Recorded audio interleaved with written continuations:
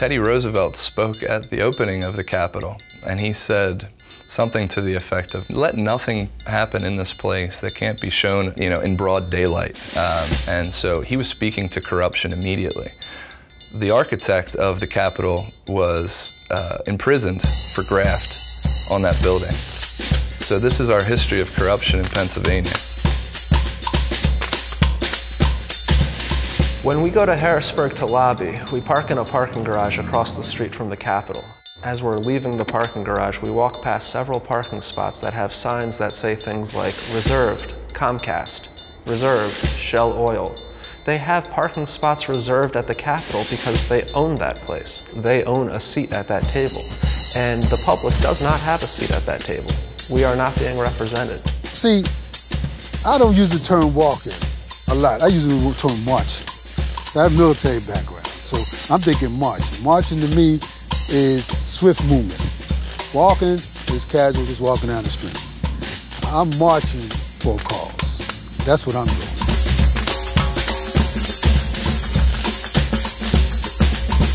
We do long-term marching. You're talking to people, you're getting to know their stories, you're getting to know why they felt compelled to do something crazy like march across the state. In 2009, I went and I worked in the Democratic National Committee as an intern, and they put me in the fundraising department. And there I saw the direct link between money in politics and policy. I saw the checks coming in from the health insurance industry, and then all of a sudden, the public option, which had 70% approval, disappeared. It was no longer on the table. I was diagnosed with MS shortly after I began college, and everything in my life became a lot harder, and not because of necessarily the MS. The fact that they're listening to someone profiting off of me being sick rather than just me is actually insane. We had an opportunity to pass a 2-year window for justice for victims of crimes by the Catholic Church, sexual abuse and rape. It was an overwhelmingly popular bill with extreme public support, but these decisions are made behind closed doors without any consideration of the people that are affected. When common sense ideas that have majority support in Pennsylvania get to the legislature, they do not move. Nothing happens. And the reason for that is the money. Hitting that money wall and realizing, okay, I'm not getting anywhere with this, what can we do that's bigger? The solution is to pass a wave of legislation, a wave of laws over the next few years to disconnect our government from special interests and to reconnect our government to we the people. Most people didn't know, including myself, that Pennsylvania is one of 10 states where your legislators can accept any size gift, and they do. Meaning brand new cars, vacations, sports tickets, cash. Once a legislator tells us that how could he pay his mortgage if he didn't get gifts? We're working to limit campaign contributions. There are no campaign finance rules in Pennsylvania. That actually was brought up in the committee hearing yesterday. Someone who was testifying said, they have a very specific limit. What is it, $2,300? And the legislators conferred, and they said, in Pennsylvania, there are no limits. Sure, yeah. So, going forward. Right now, you can cut a check for $1 billion to any Pennsylvania state legislator. We have no limits on our campaign contributions at all.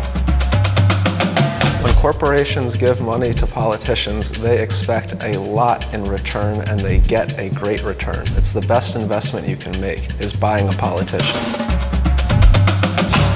March on Harrisburg has 4 primary tactics. The first one is lobbying. Most people in Pennsylvania have never lobbied their state representative or their state senator.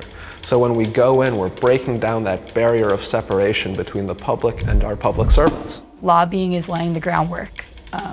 It's developing a relationship with legislators so that they know who we are and what we want. We have lobbied 250 out of the 253 legislators in our state. We started with very few co-sponsors for each of these bills, and we ended up with a ton of co-sponsors. What politicians tell us all the time is that if we only say things nicely, if we only ask for things nicely, if we only meet with them, if we only.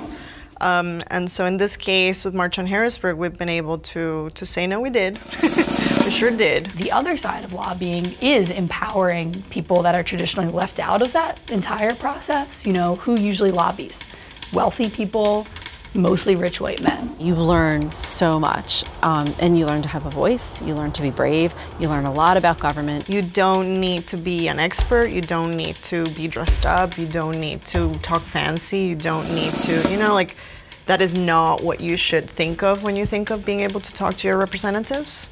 They are, like, you are their bosses. You are the people that pay their salaries. So when we bring all kinds of people that look like us, you know, to the Capitol who have never done that, it really is building the power of the poor and dispossessed and people that feel unrepresented. They are here all the time. And I think that they have garnered tremendous respect from the legislators, even when respect and fear. Dozens of activists in our region are spending this rainy day outside, all to send a message. Yes, they are. They've kicked off a 100-mile march to Harrisburg. Oh, I love to walk. It was beautiful weather. Beautiful, but it was cold. It was very windy. And everyone felt that we were taking a journey together with a purpose. So I was in good company. People come and march with us for a day, they come and march with us for 10 minutes, they come and walk with us for 10 miles, whatever it may be. And we walk and we talk, and that helps build the democratic community that we need to sustain a movement. Those conversations that you have, just sort of shifting back and forth with different people on the way, it was invigorating, it was fun. I felt like I was getting a little crash course on the specifics of what March on Harrisburg was aiming toward. And also getting to talk to a few people and like having the curiosity of the people that were passing by, the curiosity of what's happening. Why are they taking the time and the effort to do this? When I first saw them, I didn't even know what they were marching about. And then when I found out about the gift ban and I started looking deeper into the corruption, I was just outraged that people weren't outraged about that. These are small rural areas that typically don't see protests. So when they see a long line of people marching along the street, they ask what's going on. And they usually like what we say. A lot of people ask me, why do I do it? I just tell them that, look, man, we're always crying about the man doing this and that to us, okay? But where are we at? You see me with all these guys here? How many of us in here? Not many of us. Well, we need to join this. We need to get involved in this to make changes. You know, we can't keep talking and yelling at the TV. We need to get out there and yell at the people who truly make the laws. And when we show up as a march, when we've marched into the Capitol, it is certainly intimidating to leadership. One of our marches, it was well publicized that we were marching and would arrive in the Capitol. And lo and behold, there was nobody there. They had canceled session to avoid us. And that showed me how powerful they were, that they would actually call off session because they knew that this young but mighty small group was coming, and they damn well better be ready. We'd marched all this way, we'd lobbied for these bills for nearly a year, and our representatives run away from us. So that's when nonviolent civil disobedience becomes necessary.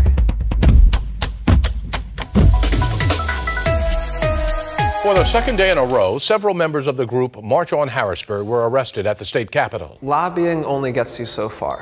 When we lobby, we know that we have the votes to pass our bills, but in Harrisburg, you really need the consent of the leadership. The group chanted outside Representative Darrell Metcalf's office.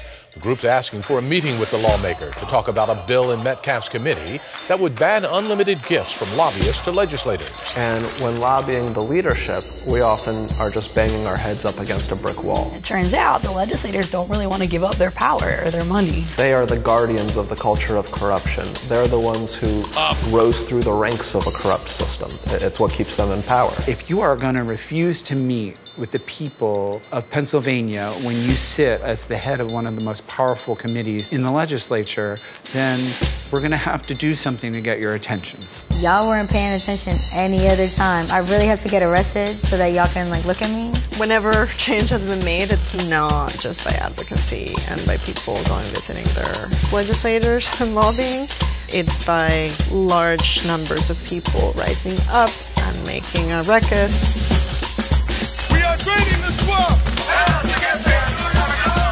They don't want to look at these problems. And when you do nonviolent civil disobedience, we force the encounter. They have to look at it. They have to look at us. We're right in their way. We're sitting in their hallway. There's about a dozen protesters or so camped outside of Governor Wolf's home in Mount Wolf here. They are demanding he take action on gerrymandering. It's putting things on a very public sphere and calling them out in the media and saying, you know, are you going to stand on the side of corruption or are you going to stand with the people? The press paid attention, the Capitol paid attention. There was definitely a conversation about who are we, what are we doing, and why are we doing it. We've seen time and time again that an act of nonviolent civil disobedience moves the ball forward. It advances our bills. It gets us more co-sponsors. It wins us the sympathy of somebody in leadership. It works every single time. MarchOnHarrisburg plans to be back at the Capitol tomorrow. We're statewide, and when a legislator doesn't listen to us, we set up shop in their district, and we have people protesting in their district. And it works, but it takes a massive, grassroots, nonpartisan movement to do that. I see what we've been able to do with a small group in a relatively short period of time. If 25 people can do that, what can 100 people do?